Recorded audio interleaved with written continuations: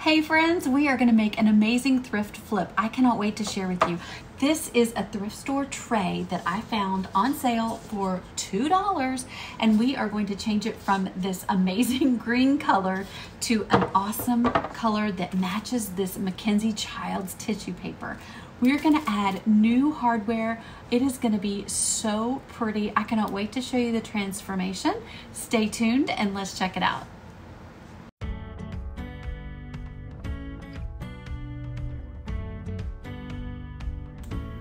So first we're gonna just take a little handsaw and remove the original handles. These were wooden and they were just glued on with the little pegs. It was actually easy to remove them.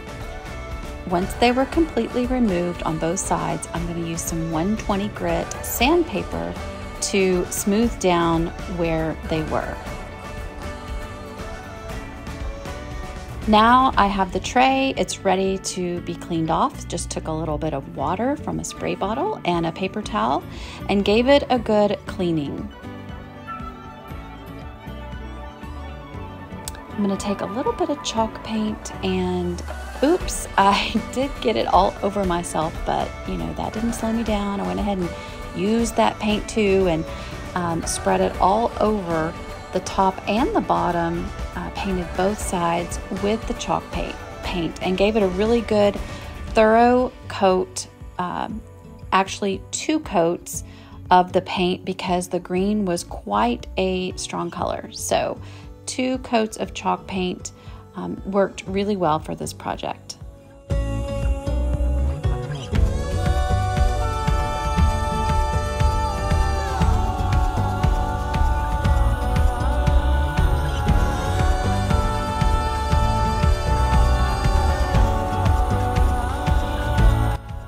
I used my heat gun to thoroughly dry all of the paint.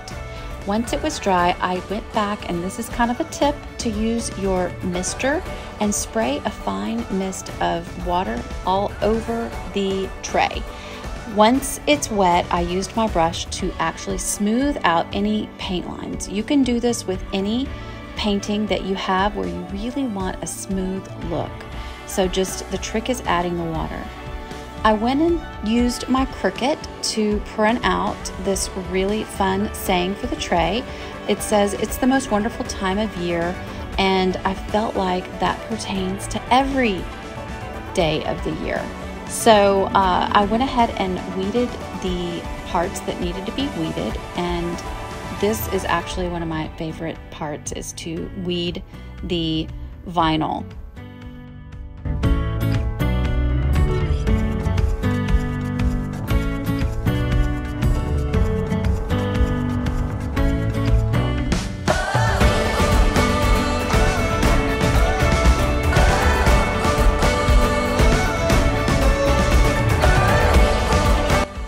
Once it was completely weeded, I grabbed this contact paper, the clear, for me to grab the print from, and I used my little Cricut burnishing tool to smooth it all out, take all the bubbles out and make sure that it sticks to the contact paper.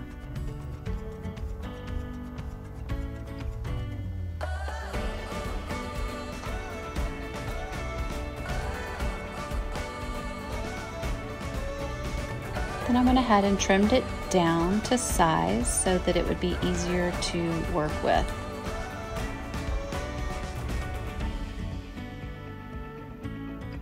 At this point, I really needed to determine whether it was going to fit between the 2 sides of the tissue paper. So I'm going to go ahead and open the tissue paper. I'm going to give a link below to where you can find this tissue paper, because I love to use it on tons of different projects. All the things you find with Mackenzie Childs can be a little bit pricey, but if you can just find some of these tools like the napkins and the tissue paper, you can just create about anything. I'm going to use a straight edge and cut it to fit the tray, and then I'm going to actually decoupage it down to each side of the tray.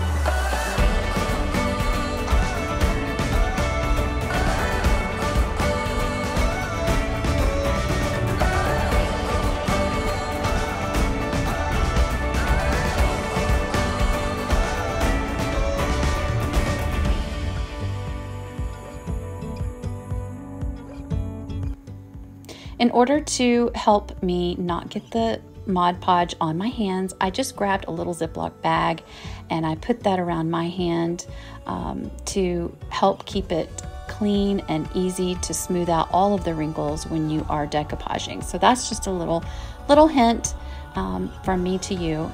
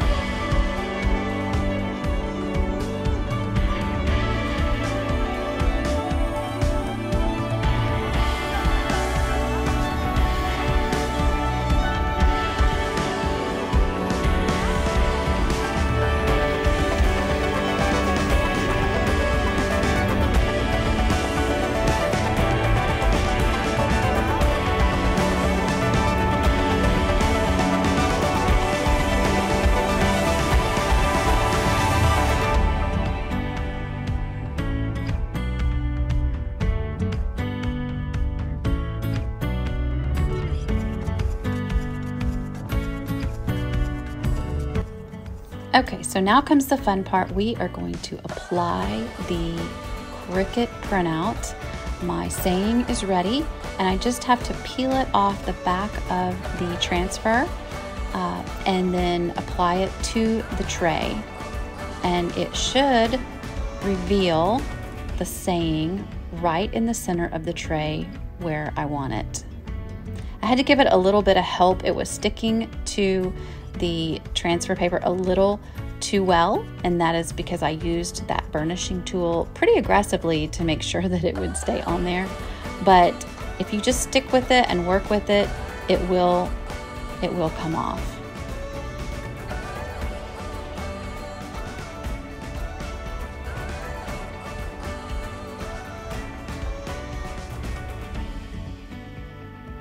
And then just find the center of the tray. I always eyeball everything. You are welcome to measure it out and pencil in with some marks maybe as to where it should exactly go. And then I just reused that burnishing tool again, where I just spread it all out and make sure that it transfers from the contact paper over onto the tray.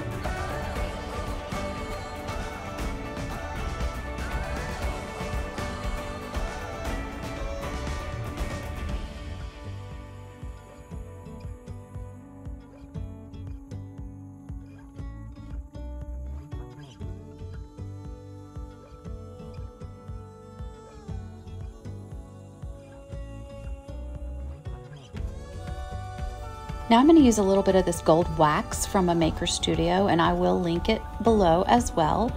It's going to give it a nice finish. It's going to give it just enough of the gold from the Mackenzie Childs tissue paper onto the tray portion and give it that little bit of kind of embellishment that I'm looking for, and a little bit goes a long way. So the wax is going to serve as a sealant as well as a color on this particular project. I love the way wax works because you really cannot mess it up. I just used a regular brush, a dry brush, and applied it with that and kind of just went all over the tray, on top of the tissue, and everywhere. So be generous with the wax. If you feel like you got too much, you are welcome to just wipe it right off. It is the easiest thing to use, and it creates a fun little pop of drama to the surface.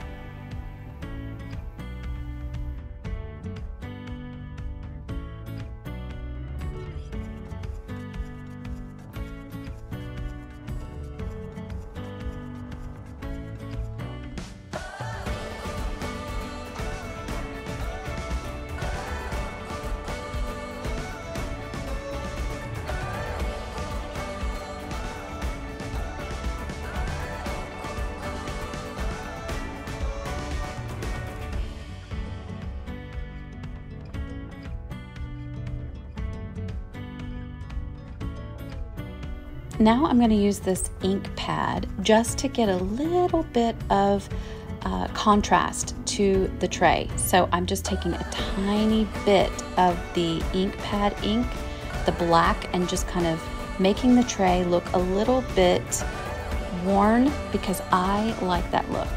So I used it sparingly, and I added a little bit to the corners and a little bit all over the tissue as well, just to kind of bring all the colors together.